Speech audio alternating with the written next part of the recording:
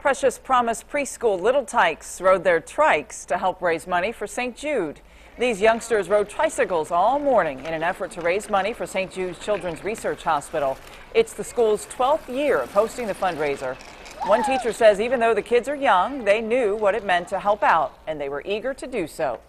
See these kids' faces when we told them that we were helping St. Jude, and we kind of showed them some videos, and they saw some of the kids that were sick. A lot of them were like, well, I want to help that child, and it was really touching.